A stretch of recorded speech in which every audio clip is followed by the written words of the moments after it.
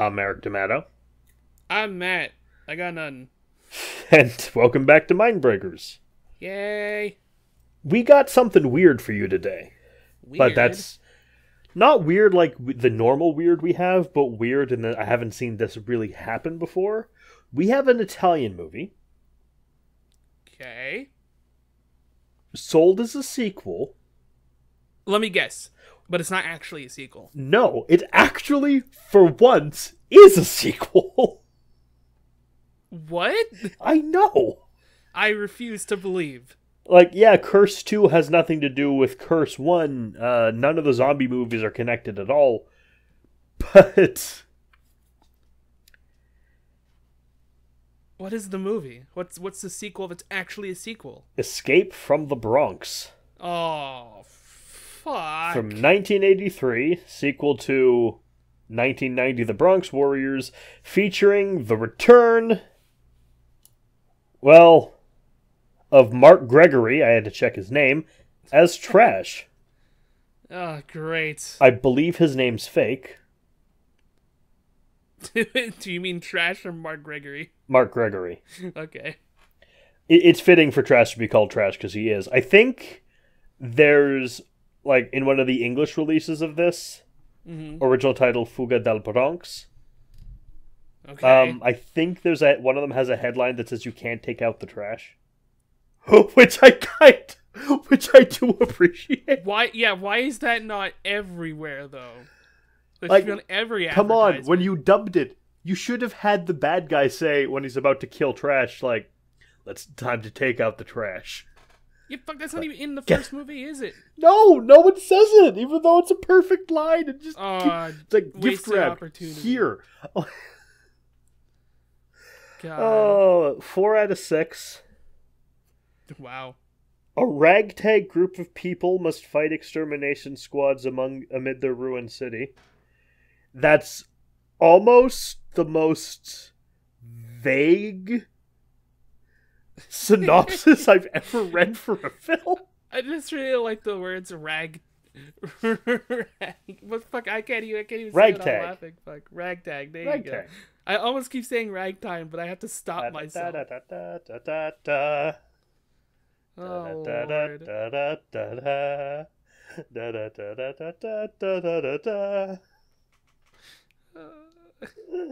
This movie. I'm gonna take a quick guess. I'm gonna assume this movie sucks because the first one wasn't even that good. I don't know anyone involved in it. Like, it's directed by Enzo G. Castellari, who I think did this one. Possibly the last one. And other movies with dumb names like Light Blast. Light Blast. And Warriors of the Wasteland. Alright, at least that's like a name. The Big Racket. I hope that just has to do with noise. I hope it has to do with tennis. That honestly, no, the tennis one is The better. Heroin Busters. The what? The Heroin Busters. What the fuck? What is this man's legacy? I'm so intrigued. Hector the Mighty. Oh my god. Kill them all and come back alone.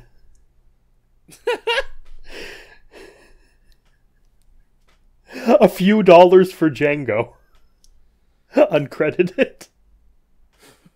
What the fuck? I Dude? think that's one of the earliest Italian rip-off movies, because it's a combination of the original Django film and a few dollars more, but just a few dollars for Django. What the fuck? $1 too many. What? Holy shit. This all sounds incredible. Inglourious Bastards. The Inglourious Bastards from 78. Okay. The Humanoid. The Shark Hunter. He did do 1990 The Bronx Warriors. Okay, at least. Tuareg the Desert Warrior. Okay. Sinbad of the Seven Seas. Is that the one I like? No. I was going to assume no.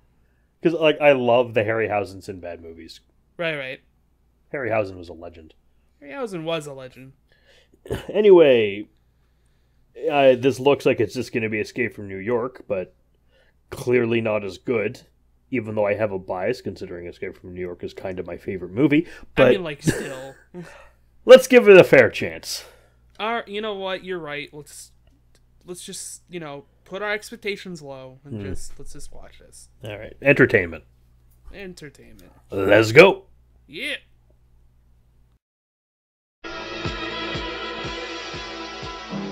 The authorities declare the Bronx a high-risk zone.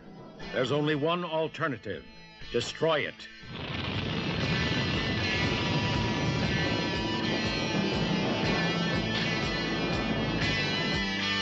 Destroy it.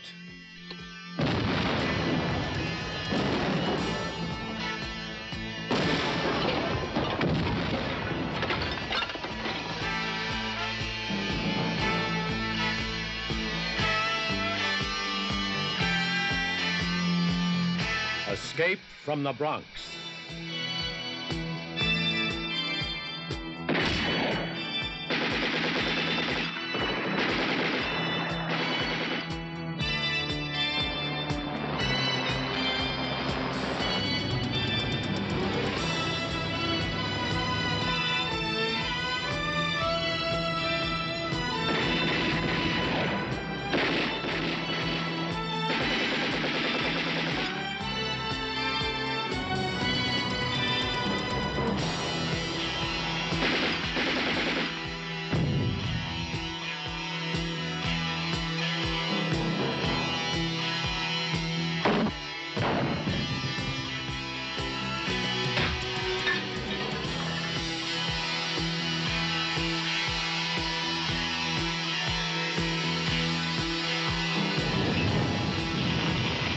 Escape from the Bronx.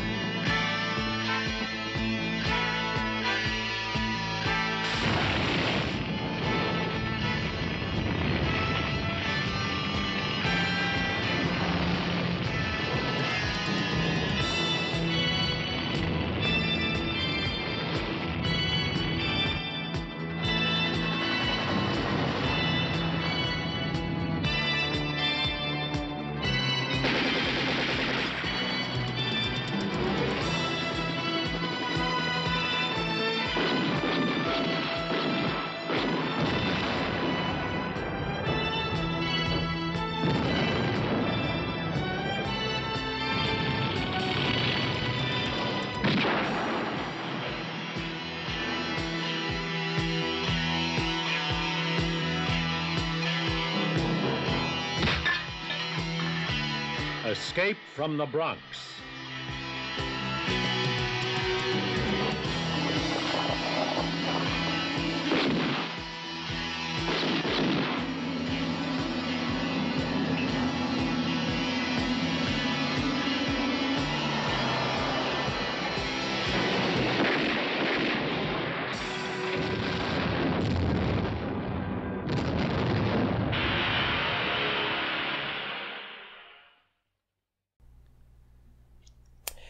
Hey, you remember Rat's Night of Terror?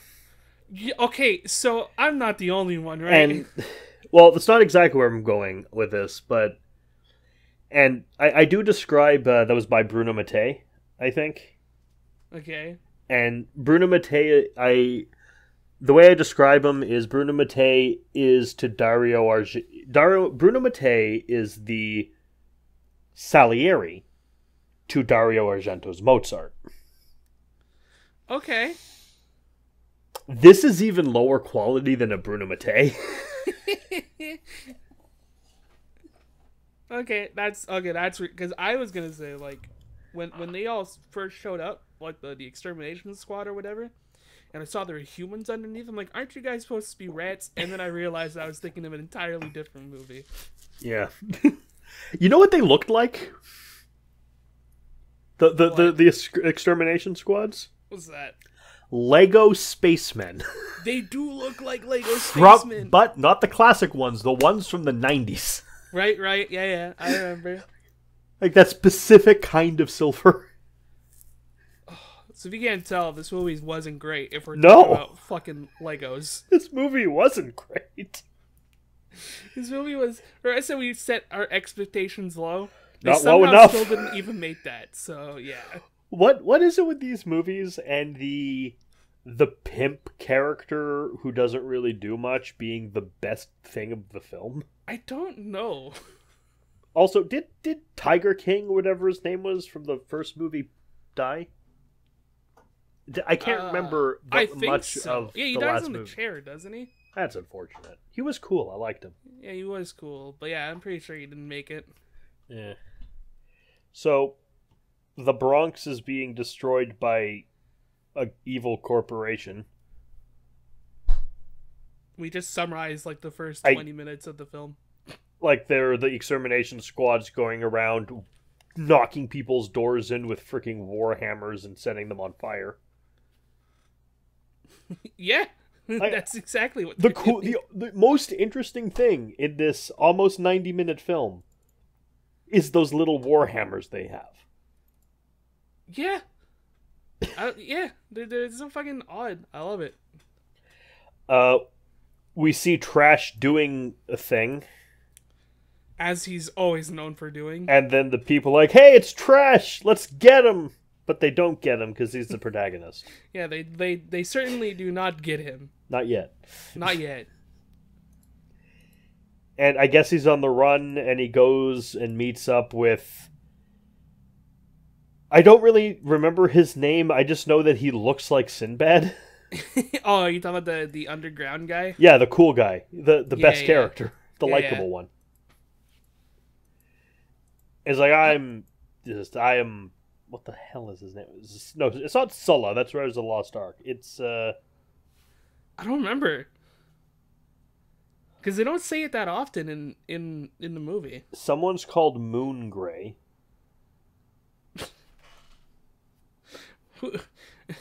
Who? I don't know.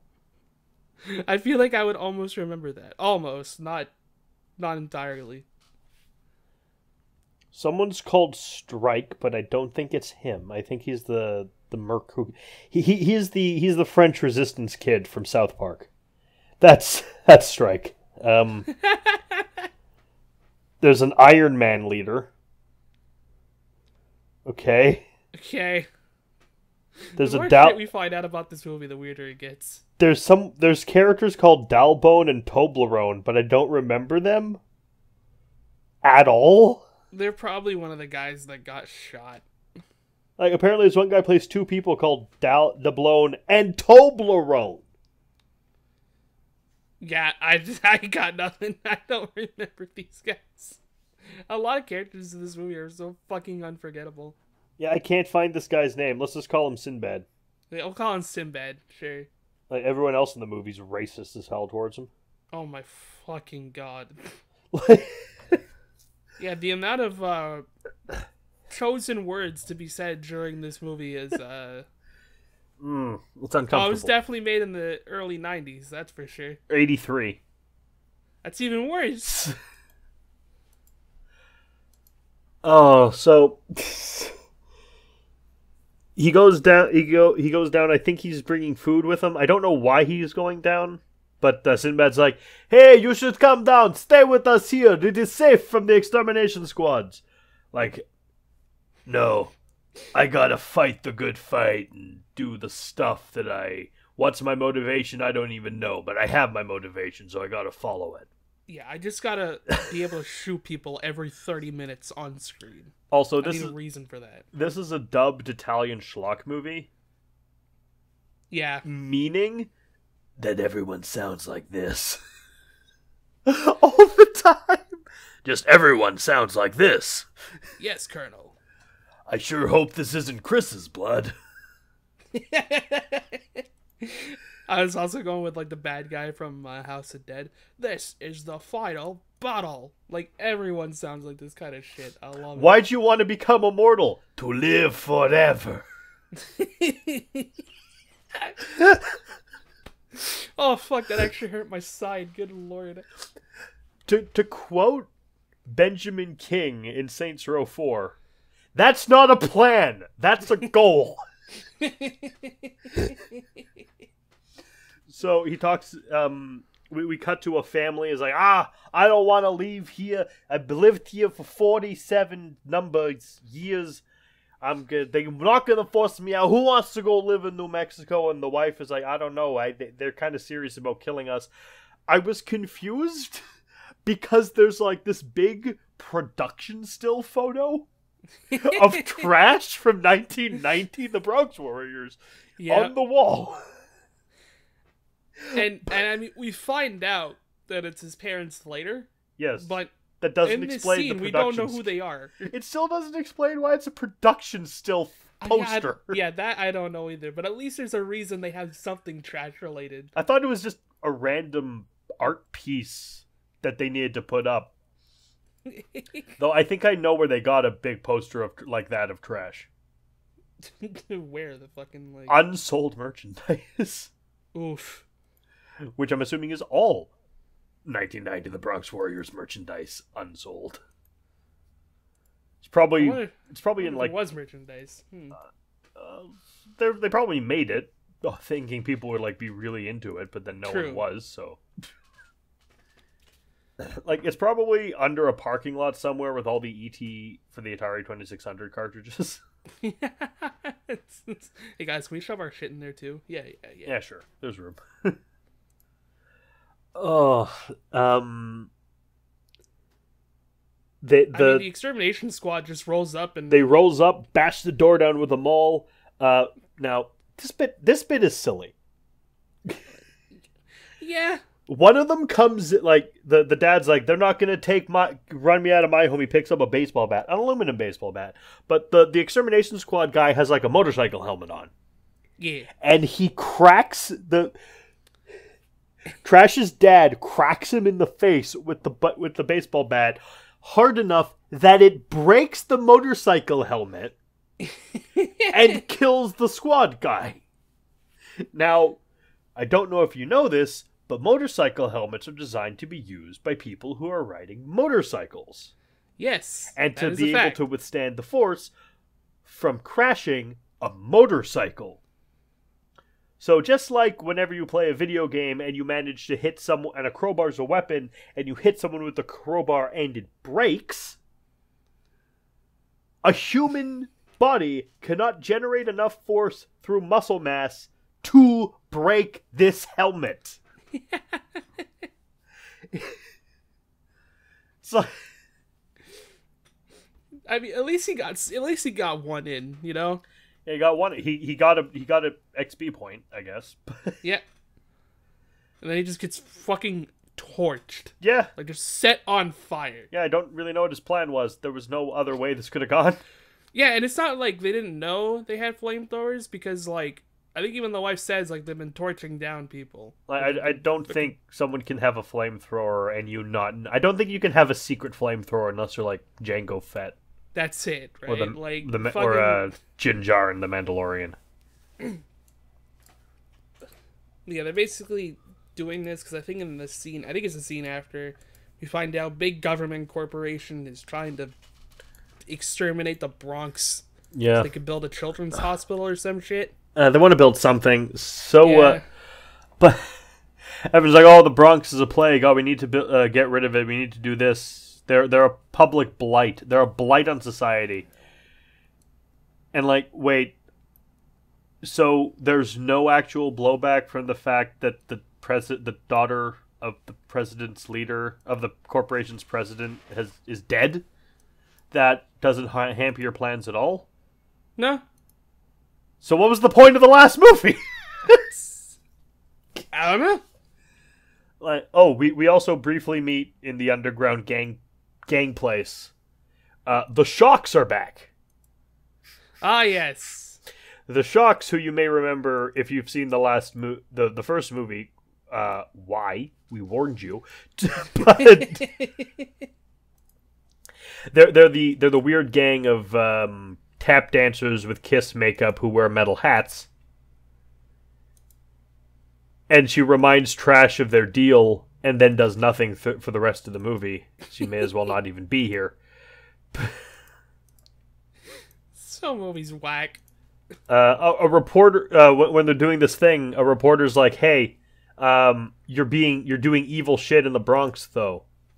Oh no, we told them we're paying for new lodging for them. Everything's perfectly above board. It's all legal. It's all good. Everything's fine. We're fine here. We're all fine here. Thank you. How are you? I think that is word for word what happens in that entire meeting room. She's like, no, but do these people know who you got operating things in there? Do they know you have Wrangler?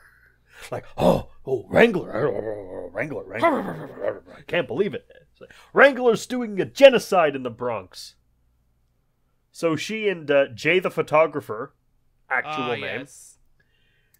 go into the Bronx. All to capture, like, what's actually going on with the extermination squad and all that, Yep. I guess. Hope so. I hope so, because they take a lot of photos of the extermination squad and them, just killing people left and right. Yeah, Jay gets killed. Yeah, Jay gets set on fire in possibly one of the funniest shots in the whole movie. Yes. It's all slow-mo and shit. I love it. Dun dun dun dun dun dun dun dun. This is I have a name for this movie. People flying backwards in slow motion. I was gonna say That's half the film. The acrobatics in this film is unworldly. There's so many people doing flips and shit. Dun dun dun dun. It's so fucking dun, good. dun dun. I mean, it's a good thing that song's catchy because that's like you're gonna hear it a lot. Yes, you can hear that song quite a bit in the film. Da, da, da, da. I will say though, like the soundtrack. It's like that Ghostbusters game on the NES that never shuts up with the just the whole time. Yeah, I will say though, the soundtrack's actually not that bad. Yeah, they're one song. Yeah, I mean, yeah. It doesn't get boring at least, except for maybe towards the end of the film. Yeah. So Trash finds out his parents are dead and then kills a bunch of people, as you do. As you do. Fair enough on that. Yeah, like at least they gave Trash like reasoning to just really want to be fucking mad at the extermination squad now, I guess.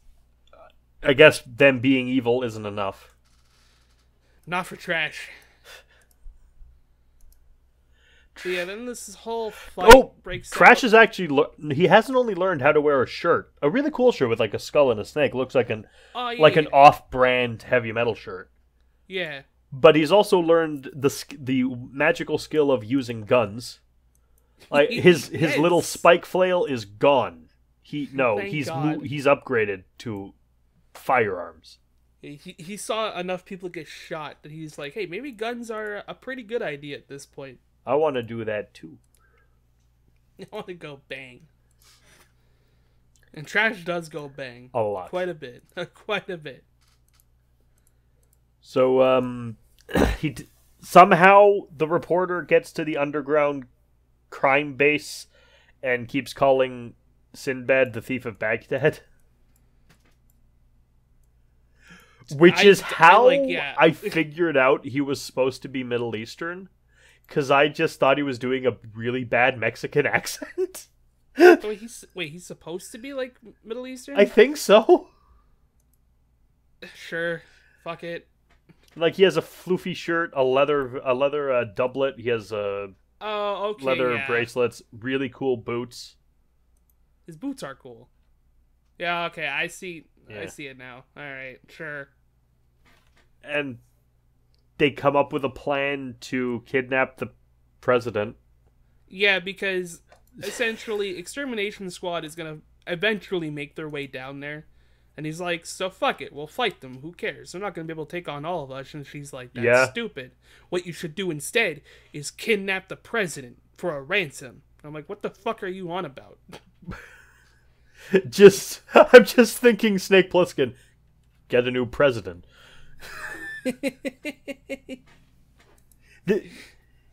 So you're not going to be able to do this on your own. You got to go find Strike.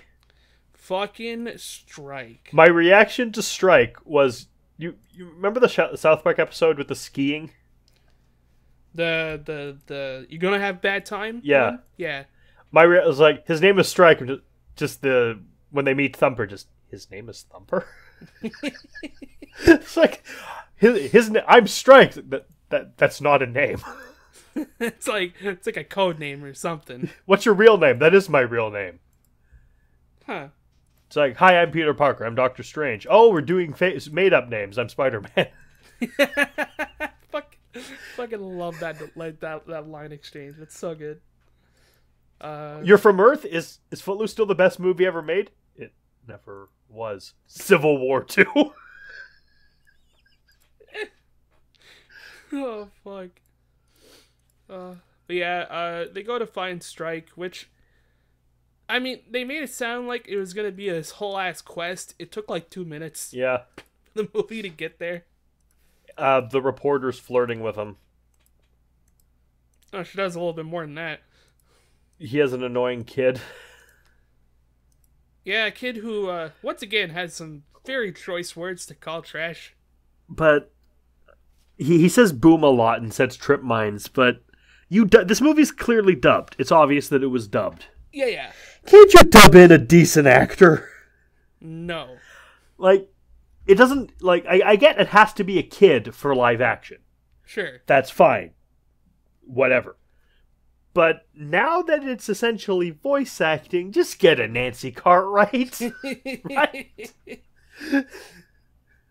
Yeah, that's very true. That's very true. I mean, he doesn't take away from the film as much as the performance of the actors who played Newt in Aliens takes away from that movie for me.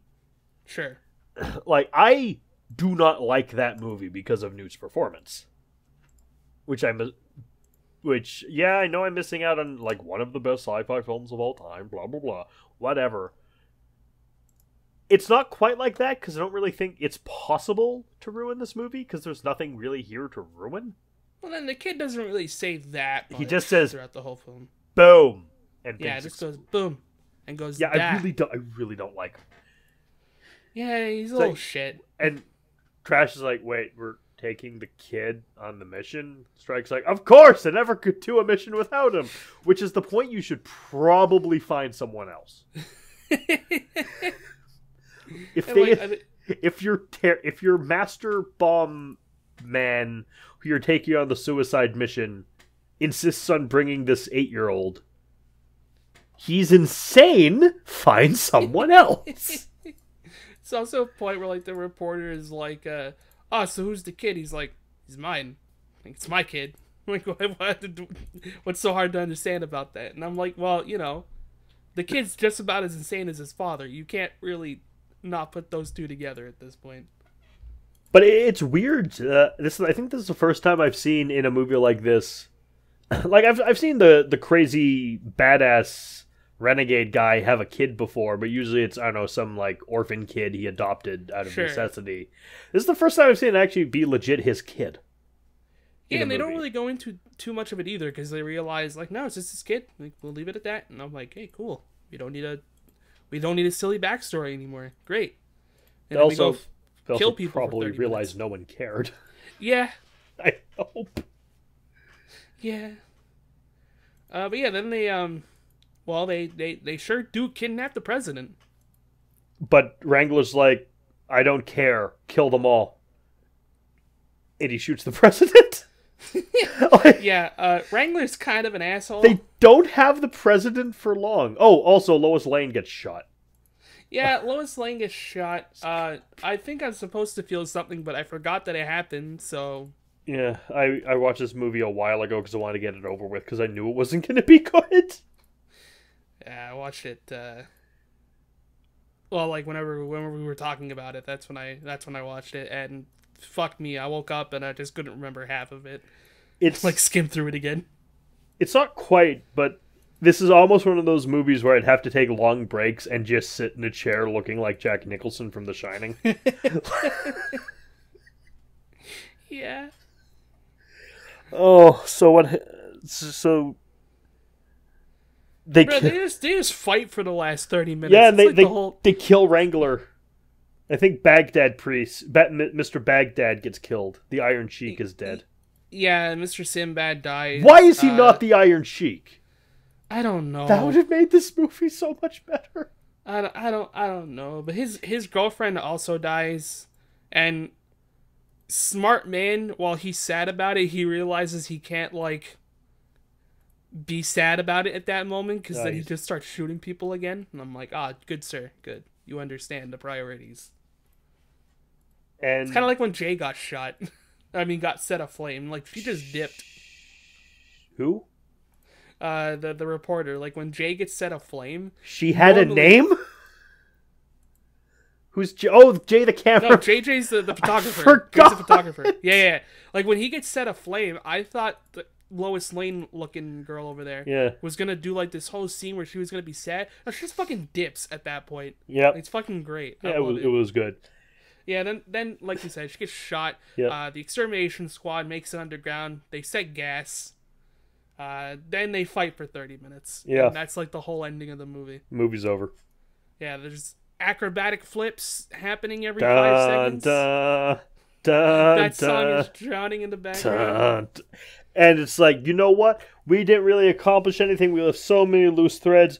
But hey, this is the sequel. We're going to get another sequel. There's a third one sold in box sets called The New Barbarians, Warriors of the Wasteland. Oh, it has nothing to do with the series. Never mind. It's just a Mad Max clone.